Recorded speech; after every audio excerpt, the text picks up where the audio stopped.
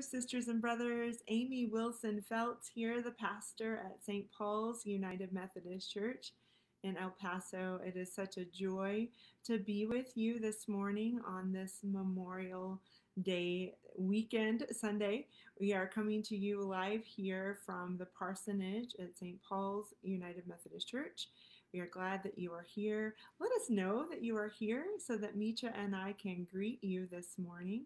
And as you are connecting this morning, we would love to hear stories of the people that you are honoring this weekend. So if you have somebody that you're remembering or honoring, someone who has served in the military, we would love to remember them with you this morning. So feel free to share those stories in the comments. And also, we have a place on our Facebook page that we set up yesterday where you can share those stories as well. Good morning, Pop. We're glad that you are here. As you all are connecting this morning, remember our easy access links. You can fill out our connect form so that we can connect with each other beyond Sunday mornings. You can also connect to our giving link, which takes you to our online giving options.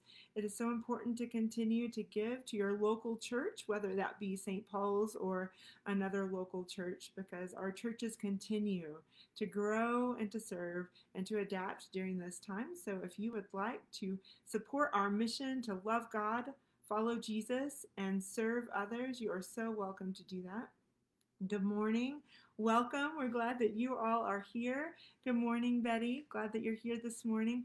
If you all have some people that you would like to remember this morning, people who have served in our military branches, you are welcome to share those in the comments. We would love to see stories and photos. I myself am giving thanks this morning for my grandfather, my mother's father, Marion Masters, who served in the Navy during the Korean War. He is actually buried at Fort Bliss, and so it's nice to be close to his final resting place at this time in my life. We also want to remember two of my great uncles, my father's uncles, J.T. Skurlock and Daryl McDuffie, who both served in the Army in World War II. We are grateful for their service. And so if you have somebody that you would like to remember this morning, feel free to share that so that we can remember together, because we're actually going to talk about the importance of remembering as a group of people this morning as we continue in our sermon series, which we are calling I Believe. Today we're going to talk about the importance of believing in remembrance, and we're going to turn to Psalm 77 to help us do that. So I invite you to get your Bible so that you have that with you if you have that available. If not, you can listen as I read. That's perfectly acceptable as well. But this is a great time as we are connecting to take a deep breath, to center our hearts for worship this morning. I'd like to read to you now from Psalm 77. We will read verses 1 through 12. I cry aloud to God, so that God might hear me. In the day of my trouble, I seek the Lord.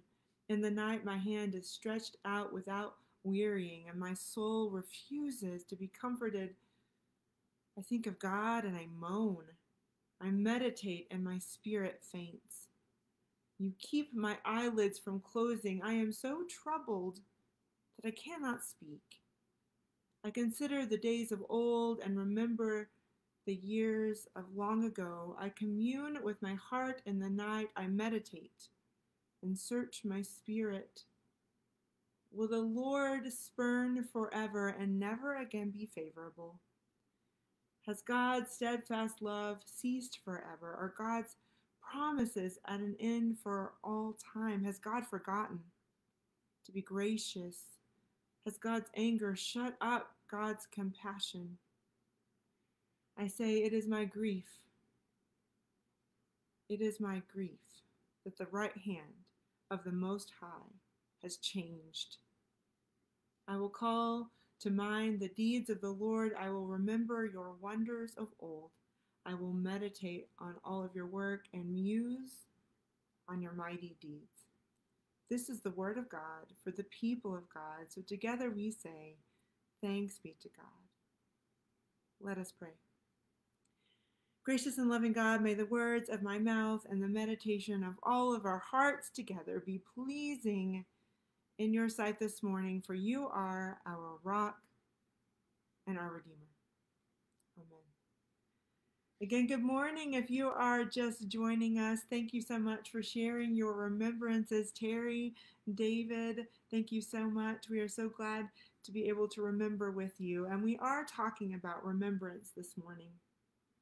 So I really like to hear Jason, my spouse, retell some stories that are significant moments in our life. I love to hear him tell the story of the day that we met. I love to hear him tell the story of the night that he proposed and of the mornings that each of our kids came to us and entered into our lives. I love to hear him tell those stories. I remember those stories clearly too, of course. They're important remembrances for me. They're important memories of mine as well. I remember the dress that I was wearing on the day that Jason and I met. I remember being surprised and thrilled at the timing of his proposal as we shared a picnic dinner one evening. I remember being in awe of him as he gave Natalie her first bottle in the ICU at Parkland Hospital in Dallas. I remember urging him to take Augie and to go with him when Augie was removed from the operating room, but I had to stay on the morning that he was born. I remember seeing tears roll down his face when we were listening for Olivia's first cry on the morning that she was born. All of those memories are important to me and I cherish them, but I remember them differently than my sweet husband does. He's the romantic in the family, and so he remembers the day that we met. He remembers the wind blowing my hair and hearing the song Dreamweaver play in the background in his head.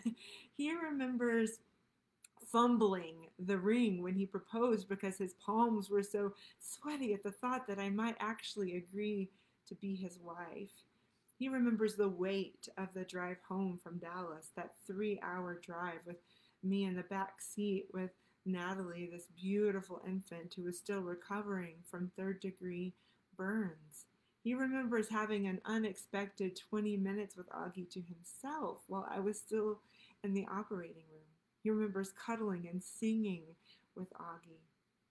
He remembers holding my hand and touching my face as we waited for that first beautiful cry of Olivia's to ring in our ears.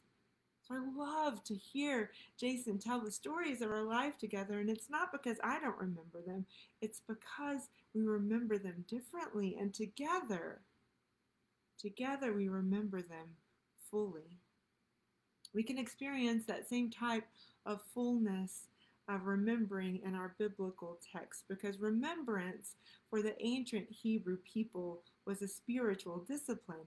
Remembrance for the Jewish culture, even today, is a corporate experience. Remembrance for a community of faith speaks both to the identity of the people and to the faithfulness of God. There's a good reason for this too, because our individual human memories are not exactly reliable on their own. What we remember is often skewed by our emotions at the time, our experiences since, and also what we wish could have been or even could be today. And sisters and brothers, it is doubly difficult to remember clearly in times of distress. That's why the emphasis on remembering as a group of people is such a beautiful thing. And that's one reason that we actually insist and encourage people to participate in the sacraments of Holy Communion and of baptism in community, in a corporate worship space whenever possible, because those acts of grace really need to be experienced with other people. They remind us that everybody is in need of God's grace and that God's love is available to all. And isn't that something, Libby, that we all need to remember every now and then? And that's also what makes our holy text, and particularly the Psalms, which we are reading this morning, such a valuable resource for us, Now, the Psalms can be found almost directly in the middle of any Bible translation. This is something that we learned early as children. It's something that our dad taught us, that if you take your Bible and you open it up pretty much in any translation, you're going to find the Psalms in the middle. And these are poems that are written in the vividly descriptive Hebrew language, and they were often set to music for worship. They were the first hymns of the people of God. And they share different experiences because these 150 poems, they were written by different people, and they make up 5 smaller books that compose what we know as the book of Psalms in our Old Testament. And so if we read that book from cover to cover, we would find different types of psalms. We would find psalms of praise, psalms of thanksgiving, psalms of lament and grief, and psalms that offer continual praise to God. And even within a single psalm, we find differences in genre sometimes. And that's true of the psalm that we read this morning, Psalm 77. I would love right now, if you want to share some of your favorite psalms, we would love to share those this morning and remember together. But Psalm 77, the one that we read this morning, is often considered to be a psalm of lament, a psalm of grief. And we just read some of those verses this morning, and probably some of them are still resonating in our minds because they're so descriptive. Verses 1 through 10 are charged with emotion. They're charged with sorrow and grief and distress, but we see the psalm begin to take a turn where we stopped reading in verses 11 and 12. And that turn hinges on that really important word in verse 11, remember. So the writer of this psalm may have been a man named Asaph, who was a singer and a seer in the court of King David. And this writer feels alone, feels abandoned, with a heart so heavy with grief that he cannot be comforted. He can't sleep.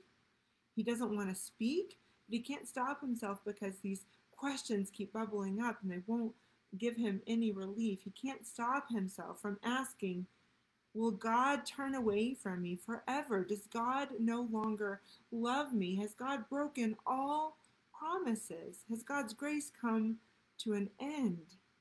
Has God's anger overtaken God's compassion?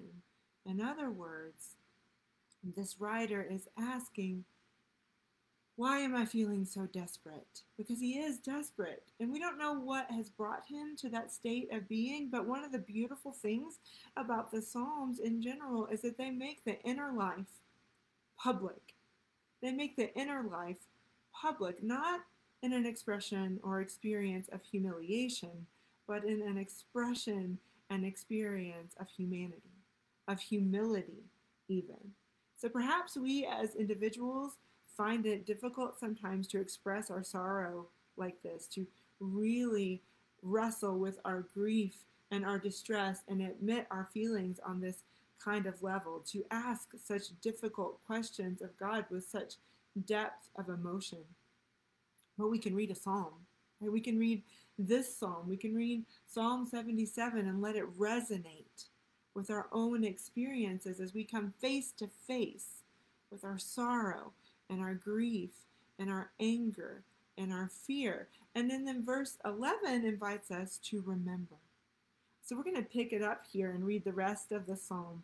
We stopped in verse 12, but we're going to back up again to verse 11 and read through verse 20. So if you're reading along, you can read with me in your own Bibles. Verse 11 says, I will call to mind the deeds of the Lord, and I will remember your wonders of old. I will meditate on all of your work and muse on your mighty deeds. Your ways, God, are holy. Whose God is as great as our God? You are the God who performs miracles. You are the God who displays your power among the peoples. With your mighty arm, you redeemed your people, the descendants of Joseph and Jacob. The waters saw you, God. The waters saw you and writhed. The very depths were convulsed. The clouds poured down water, and the heavens resounded with your thunder. Your arrows flashed back and forth.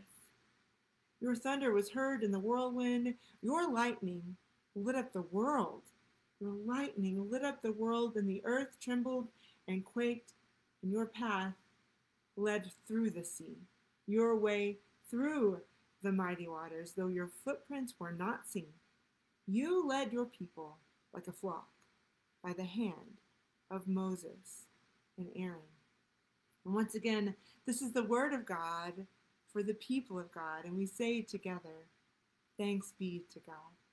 Thanks be to God. This is Psalm 77, and I look forward to going back and reading Psalm 37 again, Bob, and the other Psalms that are being mentioned here, but this is Psalm 77.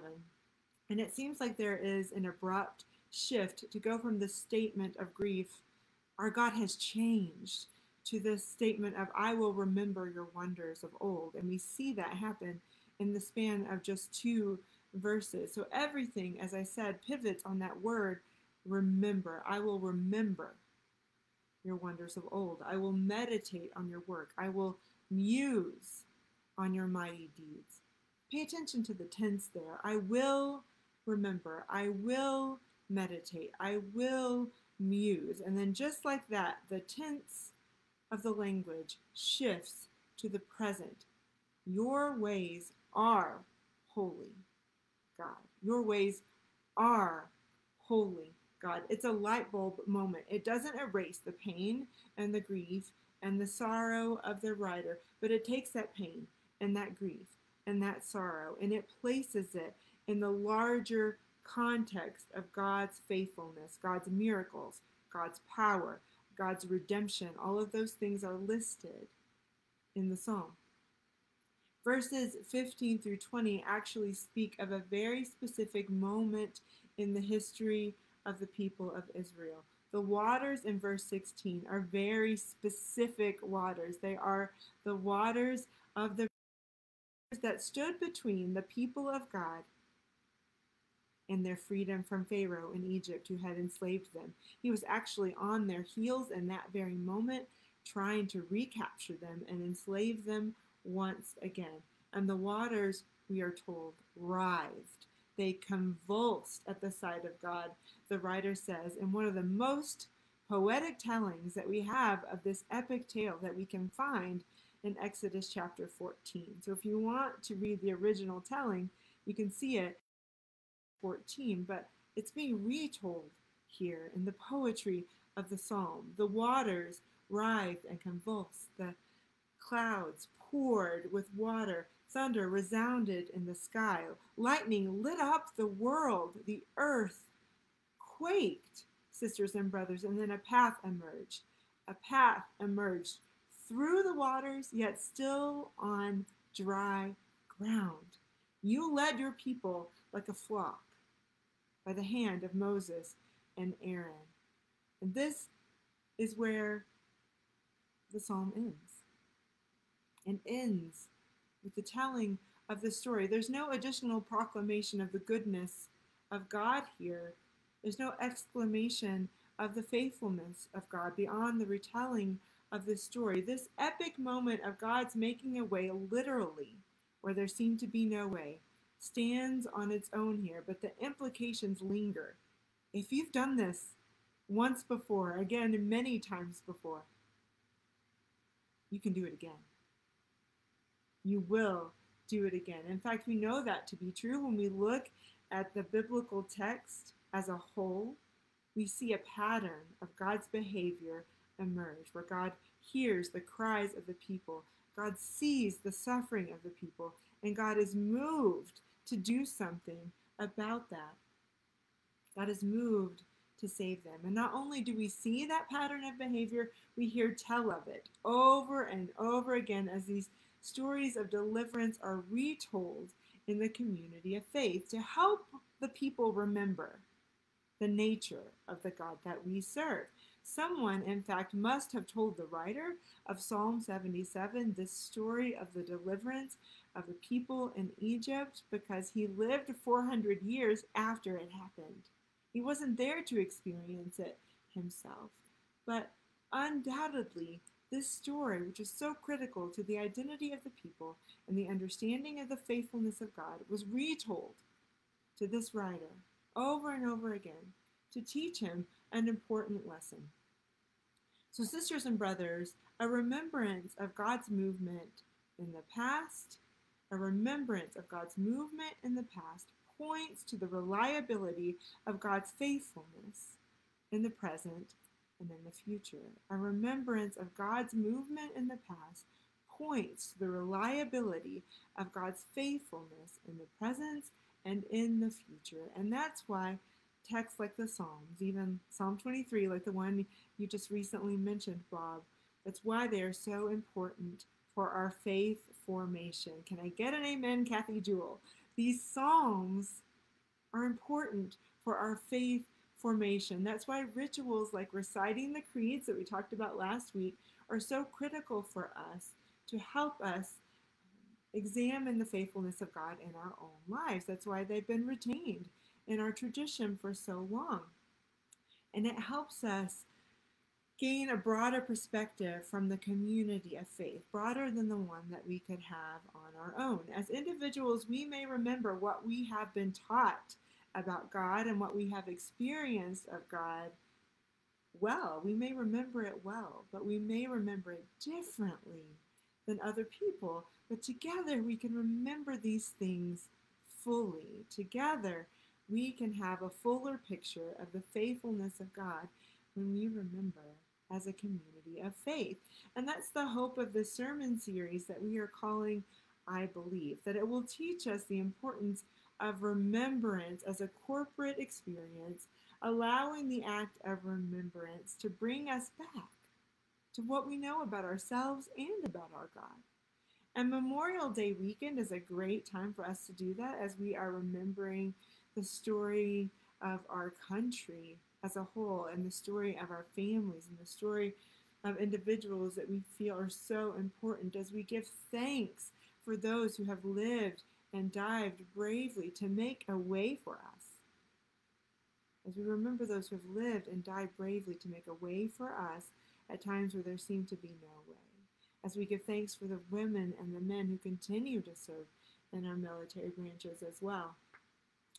So sisters and brothers, I have some guesses based on our current global situation, but I don't know for sure what waters are raging in your own lives right now. I don't know in what circumstances you desperately need a hidden path to emerge so that you can make it safely to the other side. I don't know from what nightmare you need deliverance right now. I don't know all of those details.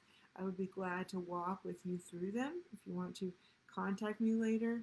But what I do know, regardless, is that God is faithful in times of grief and distress. And I know that God's faithful is so consistent throughout the ages, sisters and brothers, that I cannot remember it all myself. It's too vast. It takes a community of faith that spans generations, millennia even, to remember in that detail. So it is my hope and my prayer for all of us that we will choose to believe.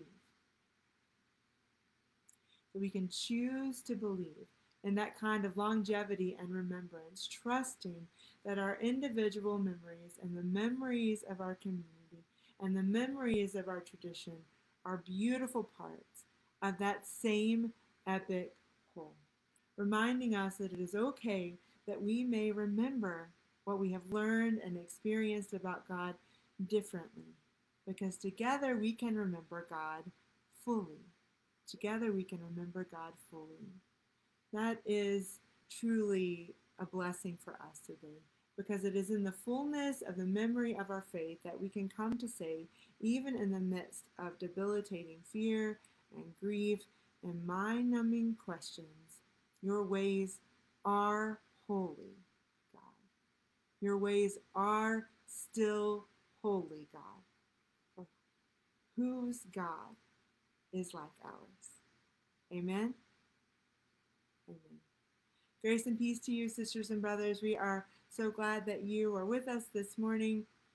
Carolyn, I see what you are saying there about the volume, so we'll certainly troubleshoot that. Thank you for letting us know. And certainly you should be able to rewatch the sermon on Facebook Live and later on YouTube. And so hopefully we can get that working for you there. Thank you so much for being with us. Yvonne, we're glad that you are here. Again, we would love to continue remembering with you the people that you are celebrating on this Memorial Day weekend. And so please let us know in these comments or in the place that we have designated on our Facebook page, those people that you are remembering, and we will give thanks for them with you. I'm going to hang out on Facebook and on my phone for a little bit this morning. So if you want to connect for any reason, you can send me a private message or you can text message me or call me, and I'll be happy to connect with you that way. We look forward to being with you again next week as we talk about the work of the Holy Spirit and we celebrate the day of Pentecost as we do in our tradition. So again, thank you so much for being with me, and we look forward to being with you again. We're going to share these words of benediction before we go. May the God of hope fill you with all joy and peace in believing, that you would abound in hope by the power of the Holy Spirit.